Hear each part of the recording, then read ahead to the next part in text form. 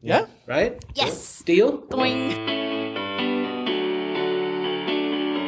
Welcome to the Acquia podcast, Drupal technology, community, and business. Welcome to the Acquia podcast, Drupal technology, community, and business.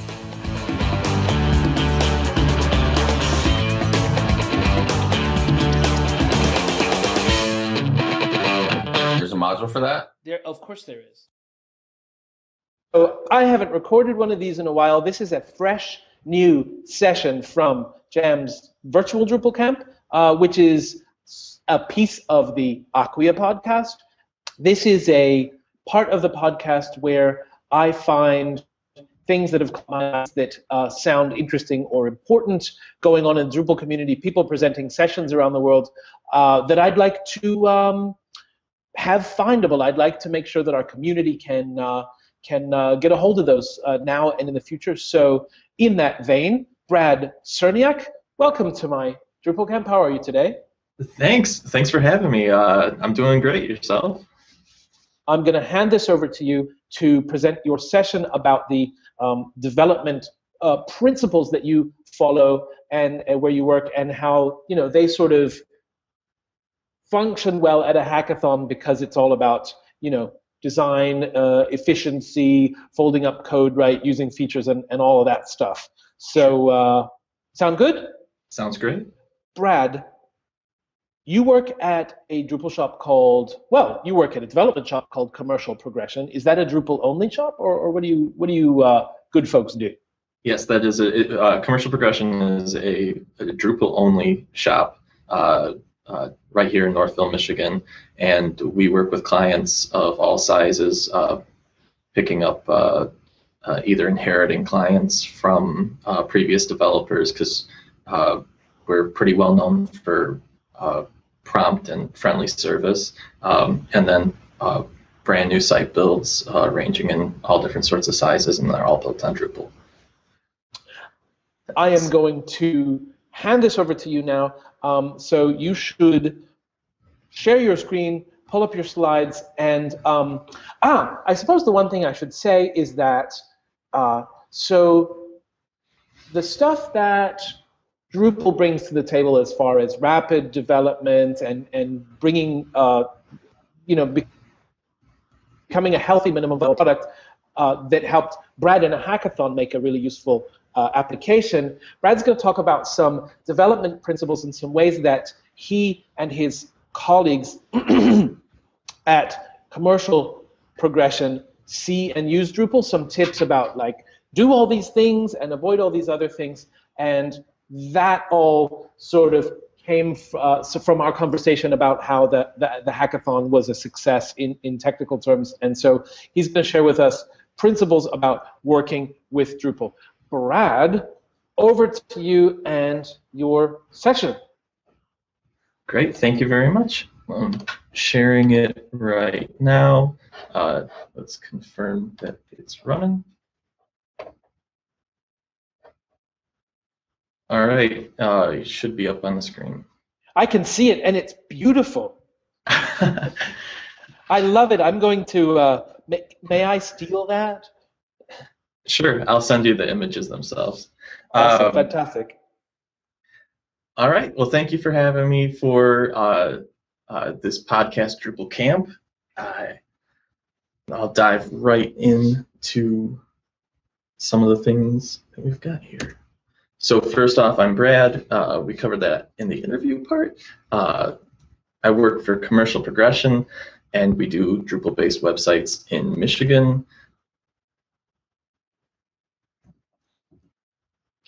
And yes, we work exclusively with Drupal. It's great, and we probably have a combined 15, 20 years of Drupal experience sitting in our office right now. So going back to Drupal 5, and that combined experience has shaped the way that all of us work. So if you're familiar with Occam's razor in the movie Contact, the simplest answer is usually correct, and that's actually an oversimplification of Occam's razor. But one thing to note here is that it's not always true. I think that Albert Einstein actually added the correct caveat here. So everything should be made as simple as possible, but no simpler.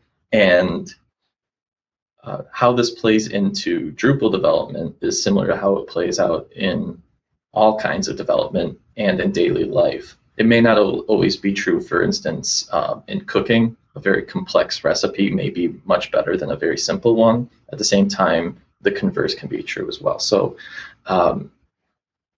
in development, generally, having less code to do a particular thing is going to play out for a whole bunch of different reasons. And targeting the simplest base to get the job that you want to get done is advantageous across the board. So if we look at this from a Drupal perspective, and so much of Drupal comes down to entities and how they're fieldable, and it's not in this little drawing here, but along with fields there are properties, at least in D7. So when it comes to fields, you have the form side of things, which would be widgets, and the display side of things, which are formatters. So if you have something that you're writing, and I'm sorry, these may seem like overly obvious kind of truisms, and you may already be thinking in these ways if you're a Drupal developer and listening to this camp session. What I found is that oftentimes taking a breather, going and sitting down in a chair, I suddenly realize that I'm thinking of something way more complex than I have to, and so I kind of dumb myself down. And so probably the best advice from this whole session is let yourself dumb things down. And so from an entity perspective, if you're looking at something, so Brad, you're like, Brad, sure. But I'm sorry to interrupt, but does that mean that things need to be as stupid as possible, but no stupider?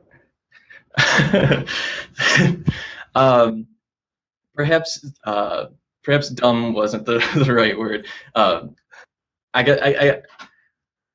I guess simple and dumb are not the same thing. So I guess taking a breather can help simplify things, but not make them dumber. Okay, I apologize for interrupting, but I had to get that one in. Sure. So a lot of times if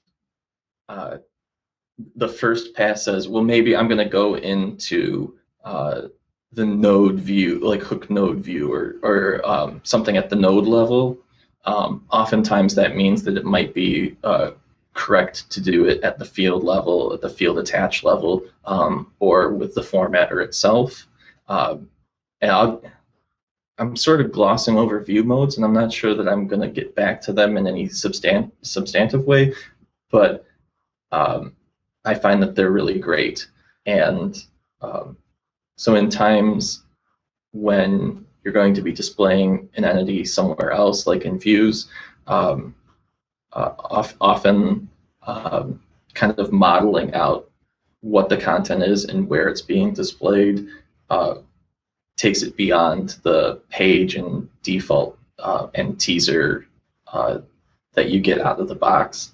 And luckily, it's really easy to add view modes from either code or using DS, or there's a entity view mode module that does it real nice. So, so the idea would be kind of a bottom up when it comes to entities, starting at the formatter and then the field itself. And then finally, if you have to do it at the entity level, that would be the last option when you're looking at just an entity on its own. And so this translates into views too. Typically, since views is dealing with mostly entity data that's being pulled in, if you can take care of what you need to do before you hit the view, that's going to probably save you some heartache. But since views dictates the way that an interface works, especially with exposed filters and things like that, sometimes you have to do it at the views level. And when you do, rather than using the execute and display hooks and the query hooks that go pre and post, a lot of times doing it at the level that you're working with can segment your code in a way and make it easier to find what it is that you were working on if you have to go back in or if you're picking up somebody else's code. So once again, it would be another bottom-up principle when it comes to views. And then I'm going to go off on a wild tangent in the next few slides. So this is the build-up for it. When it comes to rendering, there are a whole bunch of different ways that things go down, and this is an incredible oversimplification of that. But the same as with if you're trying to do something and your first thought is do it with an entity. If your first thought is to do it at the page level, chances are that's not necessary, and it could cause performance issues. So typically you wouldn't hook into a region, but maybe you'd hook into a block. And blocks, they hold stuff, and they can hold forms and views and entities and all manner of things. So the overwhelming preference is to get to that stuff before it becomes a block, because oftentimes a block already holds rendered content when you get to it, when you alter it. So getting to whatever that stuff is important. But the great thing about it is you can have a site that's all blocks, and all of those blocks are holding stuff. And that's why I heart Blockify. The Blockify module takes the common site elements, so site name, page title, breadcrumbs, tabs, actions, all the things that you would find in your page.tpl.php. It takes those out of the templates and puts them into blocks, so you can place them using the core block UI. I cannot recommend Blockify enough. And even though this slide looks kind of dirty, what Blockify allows you to do is make your page.tpl look very clean. So I tend to be very hesitant about putting anything in the page template that isn't a declaration of a region. Maybe like one wrapper div or something like that, but for the most part, it's just region declarations in my page. And I love that. I think it's really cool. So we have sort of a mantra in our office, and you can find it all over the place. And sometimes we walk in and it's written somewhere new. So I've got a few pictures here for you. Everything's a block. That's my personal monitor. So every time I look up, I see that. And then it's behind my coworker Chris there.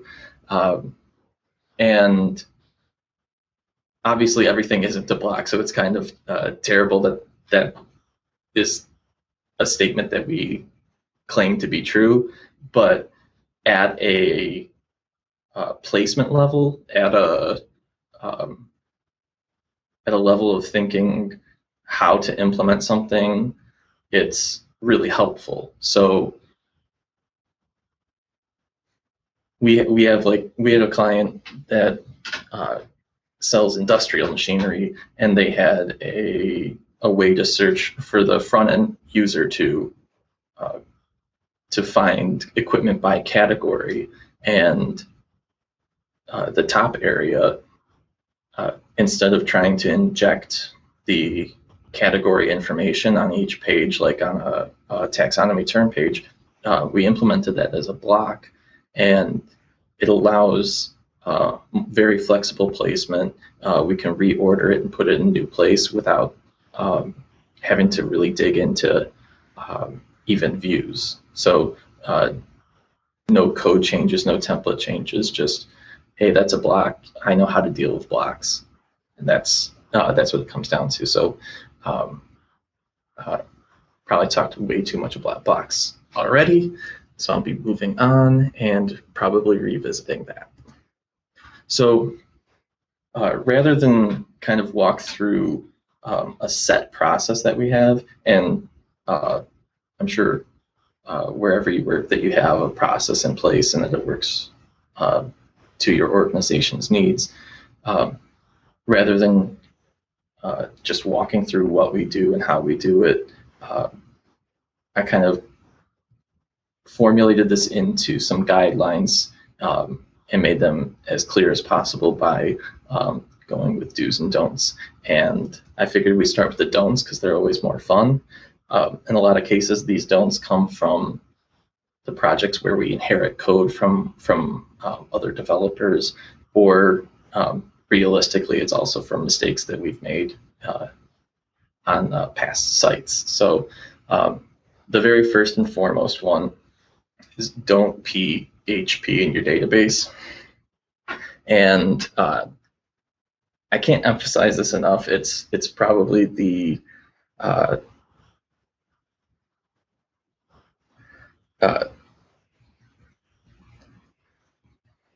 probably just like the biggest frustration is trying to track down where the heck something is coming from. And it's doubly frustrating, just the idea of turning on PHP filter or views PHP or something like that, that it's like admitting that you're not willing to figure out what the right way to do it was in the first place. So a lot of the other don'ts on this list don't hurt my heart, but finding PHP in the database is it's a sad Brad moment. Okay, so the same general principle as don't put in PHP in the database is making sure to continue to separate content from behavior from presentation. And so contemplate was more of a D6 was more popular in that time. But like even the fences module, which is really cool and it does have applications. I'm not going to say don't ever use it, especially if you're getting into SEO territory.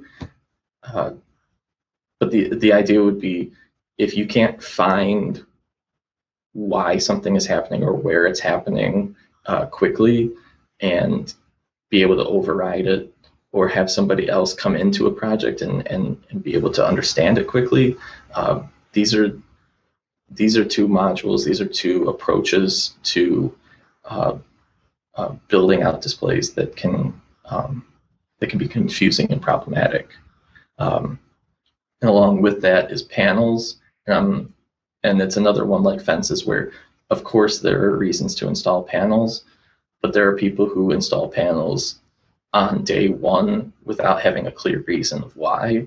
And then when somebody else goes in to try to figure out what's going on, there's a lot of clicking, there's overriding of core UI that can be very frustrating. So this one's something that we kind of joke about internally quite a bit, is like, oh, we're getting a project, I wonder if it'll use panels.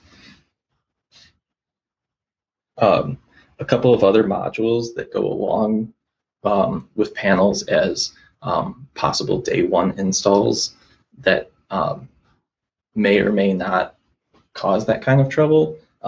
Display Suite and Context, both great modules, both give you a lot of power. But if an entire site is built that way, it can cause trouble. So the principle of simplicity, going back to Occam's razor and Einstein's razor, you wouldn't want to like shoot yourself in the foot. So simplicity wise, just trying to pick the right modules off the bat is and minimize the number that you have to use is good. So probably one of the more fun things that I found in a project that I inherited was views within views within views, and it's a major performance concern, and there's a lot of configuration that goes on in making sure that you know where things are coming from.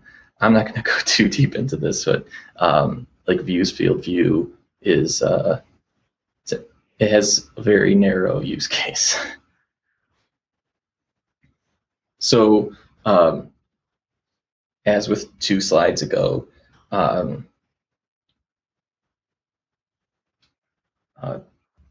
by picking just the modules that you need and picking ones that are going to be reliable for you, you're promoting that simplicity. So when I go and look at a module I haven't used before, just from the drupal.org/project/whatever page, look at the number of installs, look at the top and the right-hand side, how many maintainers are on it, when was the last time they committed, how many commits do they have. Then I look in the issue queue and see sort of ratios, see whether there's activity going on there. And then looking at the repository viewer on the right-hand side, I like to do a quick check and see if the commits match up to issue numbers, because that's usually a good sign. And then even taking a look at the code itself and seeing what it's doing can be really helpful when it comes to reviewing modules. So if you're trying to minimize the number, having redundant modules is going to obviously be a deterrent to the simplicity. So do you really need more than one modal library or slideshow or something of that nature?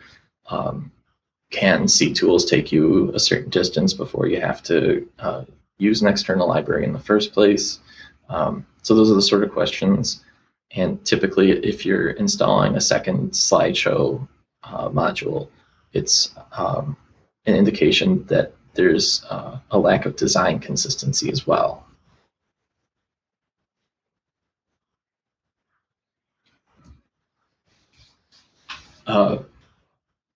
Repeat this quite a bit. Don't hack core. I'm sure you've all heard it before. And then along the same lines, hacking a contrib module is can cause you the same sort of trouble. So we had a client that had quick tabs, and they had a custom quick tab style, and they put it in the module directory. So when we went and ran update, did a code update, that all got wiped out. So now those quick tab styles were gone, and we had to go back through the git commit history and grab that and then put it into a separate place. So really doing anything in those contrib folders can cause you trouble when it comes to maintainability. All right, don't litter. If you're done with a file, delete it, and it'll be in the commit history.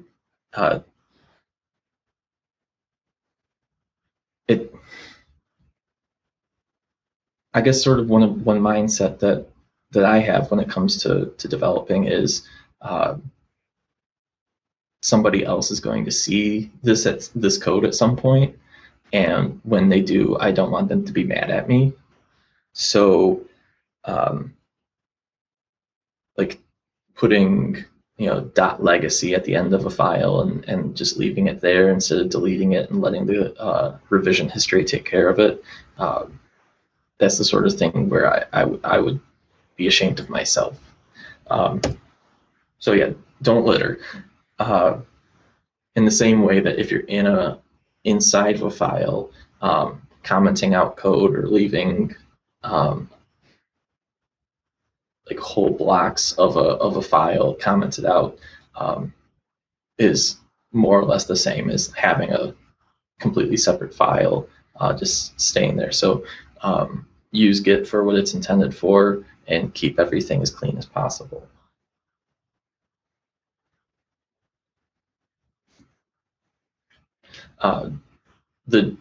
The Drupal community coding standards, which can be checked with the Coder module and Coder Tough Love, they're there for a purpose. They make it easier to get up to speed on a particular project or diagnose problems. And a lot of IDEs will help you do this right off the bat. So there's really no excuse not to indent things properly and use proper spacing and things like that. So I highly encourage that. So a sort of formidable code smell that you can find pretty quickly in a theme is if you look in the templates directory and there's more than one or maybe two page templates, and all the nodes are broken out by type. Usually that means from a node standpoint that the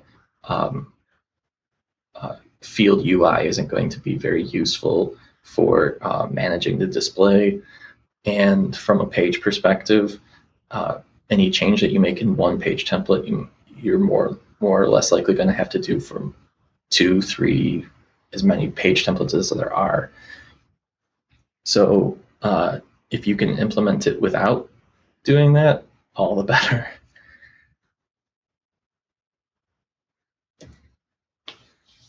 And then, especially when it comes to just plain markup, don't hard code anything that's more than a line. Render arrays can be just as much of a pain, and templates aren't very easy to implement, but they often will pay off down the road. So moving away from the negative and going into the positive, these are things, helpful tips that we've picked up along the way and share with each other at our weekly dev meetings. So first, and fortunately Drush will respect this, is if you're in sites all modules, if you open that up for any of our projects, that are going to be 3 folders in there: contrib, custom, and features.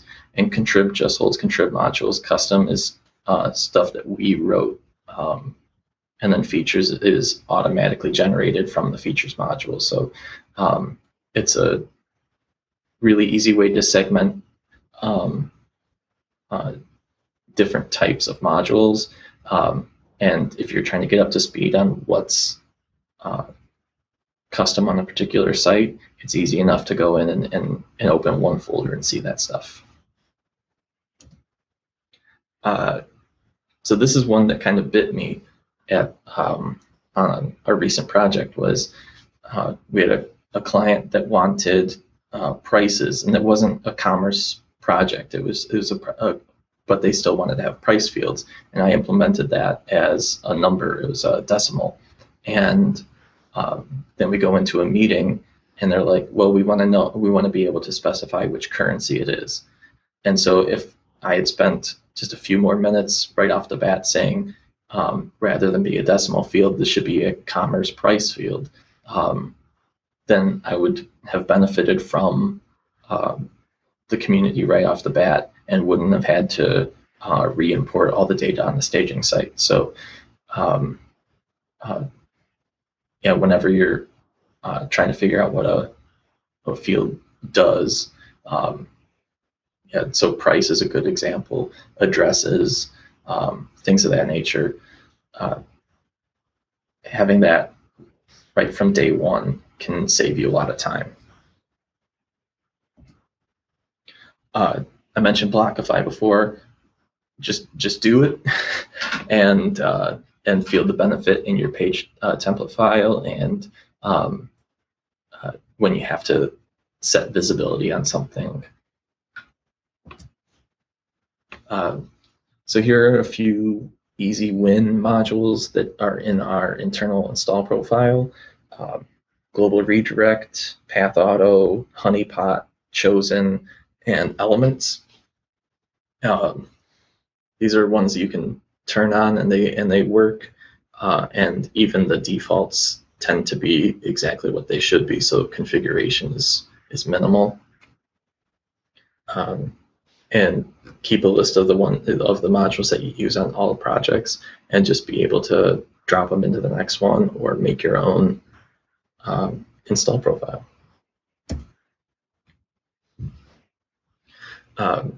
So this one played into the hackathon.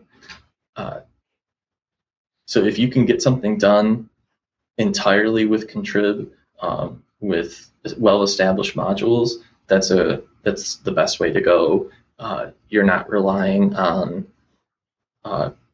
code that you have to test or untested code. You're doing things the way that the rest of the community has agreed to do them. So if you can get 95% of the way on a project without writing any code at all, that's great. So yeah, let contrib lead the way.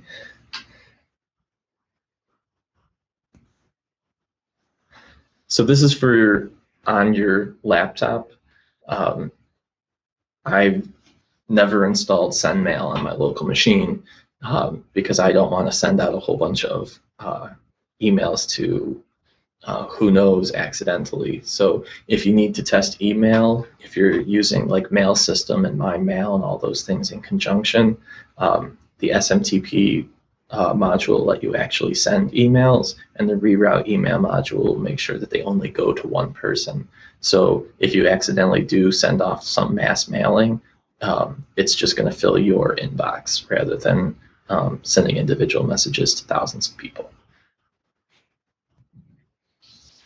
When it comes time to write custom code, we have a glue module that we just drop in every project that already contains useful stuff. But if it comes time to extend a particular field, have a special field formatter, or do something like a views argument a plugin or something of that nature, starting that off as a reusable module, and then creating your own repo for it, and then potentially turning it into something that becomes contrib. That's a lot of what Drupal's about. So kind of just asking yourself the question, how can I make this general? How can I make this generic and reusable? Can save time on the next project. So like I said, we have a drop-in glue code module. So it's compro_custom. And so without having to create, spend that 45 seconds to create a .info and a .module file with the name of the project or whatever you would call that module, this is something you can just drop right in. So we have that for the glue code module. We have it for compro_add minimal, and we have it compro_tau. So our sub themes that we would use site to site can just be dropped in and then modified. So one thing that the glue code module does out of the box is there's a very simple menu callback in there, and the callback just says return, and it's a single space string. And so you can set the front to /blank, and in doing so, the entire front page can be built as blocks, whether or not you have content to go with it. If you have a particular view, that's probably a better way to go. But with a lot of front pages, it seems like there's tons of custom things going on, and it's very block-centric often. So the blank page callback comes in handy. So one part of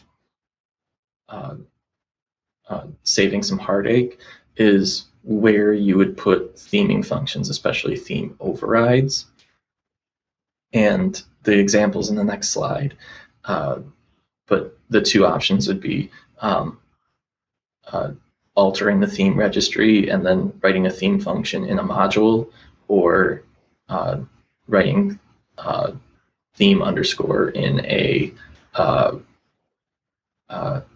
template.php. So this example, make buttons into buttons, is sort of an exercise for the listener. I had implemented this as a registry alter in a module, and what ended up happening was that my admin theme was not happy about all of my inputs turning into buttons. So moving it into the template.php as a theming function for button saved some trouble when I wanted to go to manage display and click the little gears. But the reason to make buttons into buttons in the first place is when you have an iOS device specifically, styling inputs with CSS can have some really unintended consequences, whereas buttons reliably take their CSS. So one fun practice, because often we'll spend hours in views clicking checkboxes, reordering fields, things of that nature, is if you have a preference for view modes and manage display in the core entity UIs, then you can render those entities and pick which view mode you want to use, and then manage which things are going to show up for a particular entity on a particular row. This doesn't work so well for table displays and views, but it works great for unformatted lists and things of that nature. So it's been something of a time saver, especially for slideshows where it's an image plus additional content. We can have multiple content types as long as they all have a field image. We can play around with what gets displayed from the rendered entities rather than trying to have big jumbles of fields. So one of the easy win modules I mentioned was Chosen. It's a library from Atlassian. They make Bitbucket and stuff like that. At least I believe they are the people who did this. And Chosen takes any select element, HTML select element, and makes it much easier to use. So you get search, multi-select is really easy. It's just really nice. And so along with that, avoid redundant modules concept is there are a whole bunch of different ways out there to do multi-select on field widgets. Chosen is a way that you can introduce consistency because it just works. So let's say that you have a view, and this is a very specific test case, but you want to put a tab onto a node. So it would be node /star/ my thing here, and you only want to show it to show up in very particular cases or for a particular content type. The way that you could do that is by specifying it in an access function or a menu access function. So if you do that, you're going to want to call the original access function, and the way that you can do that is with call user func array, and you can pass in the original arguments using this, get the value back as the return, and then write a quick conditional to make sure that the original access function passes, as well as whatever additional access you're trying to figure out. So in general, it's a good thing when it comes to overrides. And another function name slide. Typically, if we have something that's not facing a user, it's probably an entity. And if it's something that is facing a user, then it's specifically a node. So with ECK entities, they're usually things that we're dealing with on the admin side. And for that reason, hook custom access paths, one of my favorite hooks, makes it really easy to say, hey, make that use the admin theme instead of the regular theme.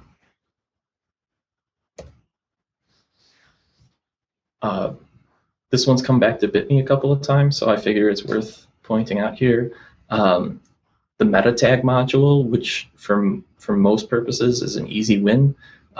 If you have a view that has, for instance, an exposed filter on it, if the page title is supposed to change based on the value of the exposed filter, meta tag may prevent that because it caches page titles. So this is one place where you may have to manually clear the cache in code in order to get the page titles to play nice. And it has never been fun. This one's kind of fun. Let's say you have an ECK entity and it doesn't need a title property, or a field collection, or pretty much any entity. And even though it doesn't have a title property, you still have people who would be editing on it. In those circumstances, you can set a label callback in the entity info and make the title on the top of the page title, be whatever you want it to be. And then that title can be used in views and other places where you would ordinarily use it, like a node title, for instance. So label callbacks are fun and can be very useful.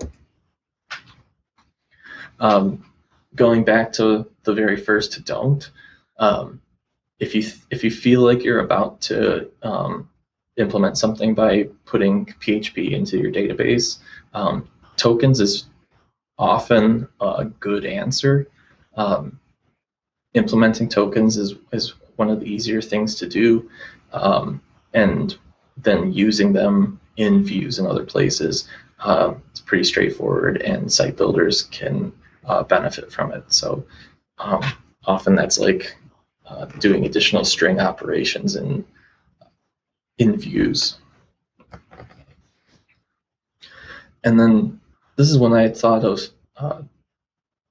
sort of recently, is like, if you have two fields and the display that you're looking for is based on those two fields, but it's just a single thing, hook field extra fields is probably a good way to do it.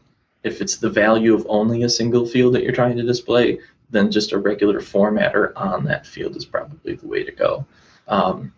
One caveat with the extra fields is the markup for extra fields are different from regular ones. So if you want a label or things like that, then you may have to kind of fake it.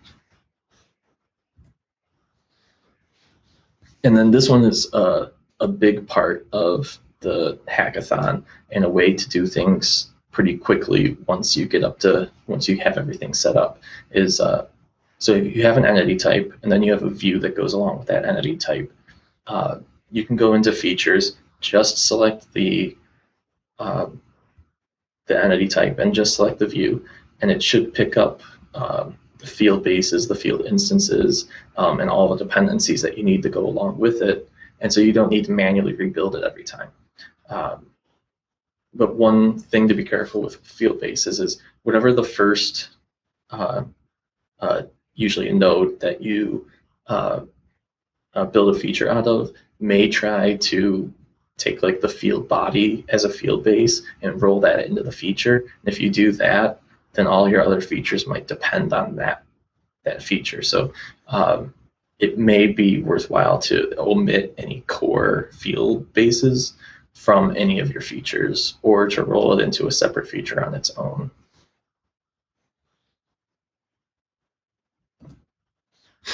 All right, this is a quick one-liner, and it's pretty much the reason that we have a in-house admin subtheme is this piece of CSS makes any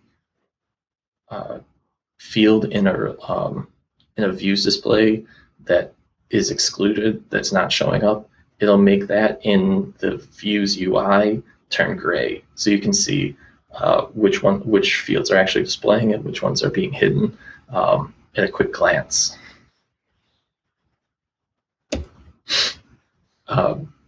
This one isn't Drupal specific, but from a page performance perspective, download all those web font files. You only need WOFF and EOT files, and declare them in your CSS and send them off from the same origin as all the other resources that you're sending. If you use Google Web Fonts, it's making a call to a CSS file, which makes a call to additional web font files. So it's this big long chain. I don't know whether they've made that better, but at least at one time, using Google's own tool will cause a performance hit from their performance monitoring suite. So also having those files in one place and knowing that they're going to be there, maybe you can sleep just a little bit easier at night. The block class module lets you put classes right onto blocks, and views comes out of the box with a CSS class for the view display itself and for a whole bunch of different elements, rows, fields, the whole deal, and you can specify them. And by putting classes on things, and especially making reusable classes, you're making maintenance easier, and also enforcing some consistency. So if you have a grid of 3 things in one place, why not be able to reuse that grid of 3 things on the next view that you make? A lot of people don't like this, but I'm partial to it. I like to nest all of my CSS that's related. So the base class and then all of its dependencies. And the very last part of each of those little segments are the media queries that go along with it. And what's great about this is if you decide to take out an entire piece of functionality, you know that every piece of CSS that you're taking out is going with it just in that one place. So with the little media queries, and the other part of this is it helps you mentally say to yourself, this media query, this breakpoint that I'm setting is a breakpoint for the content rather than a breakpoint for some device. So it makes it a truly responsive rather than an adaptive site. So I really like the little media queries. And from testing, from a blog post that I read about testing, it doesn't make a difference whether you use one big media query or a whole bunch of little ones. So views comes out of the box with first and last, and a lot of starter themes. I believe Zen comes with first and last for blocks as well, so each region would have a first and a last in it. If your theme doesn't come with that out of the box, it's something that you can kind of unabashedly steal from Zen, and that can be really helpful. For instance, when you're doing something of a columnar layout, so the last block in something would have different margin than the middle ones. There's really no reason not to run Coder, especially from that pride perspective, from that not wanting to get beaten up by the next guy perspective. And at the end of it, you kind of learn something new every time that you run Coder, and especially if you run Coder Tough Love. because it doesn't let you get away with very much. And so it's a good way to pick up on the coding standards, and fixing things helps you learn to enforce the coding standards. And then the API docs, the documentation team for Drupal.org in general writes some really great stuff. When you go to the API docs, especially, seeing what the function arguments are for hooks, seeing which of them is passed by reference, and seeing whether or not there's a return value, and if there is, what's expected. If you kind of take a look at that and do the legwork ahead of time, it could save you some debugging trouble later. So those are all the do's. Nothing really jumped to mind as I was talking, but following those sort of procedures, whether in the context of trying to make a site in 23 hours, or whether trying to build a giant project for a multinational corporation over the course of many weeks, these sort of tips can come in handy for that. So thank you very much for listening to me. I hope I didn't bore you too much, and thanks again. Brad, there's so much, so many valuable tips, so much information. I think, frankly, we need to maybe write down a summary of some of those. It was really, really good. Thank you so much. It's nice to see, again, and it proves itself every time, right? The how our community is, groups of dedicated professionals who figure out all the tough problems, and the first thing that we want to do is like, hey, I solved this so that you never have to deal with it again, and it's very generous of you to share all this stuff with us. So thank you for that. Awesome. Thanks for having me. Yeah, so share your camera now so we can get one more look at you, and then let me see if I can. So this might get tacked onto the back of the podcast as well. Hey, there you are. There I am. Great. Hey, so thanks for taking the time to put all that together. It's really, really valuable.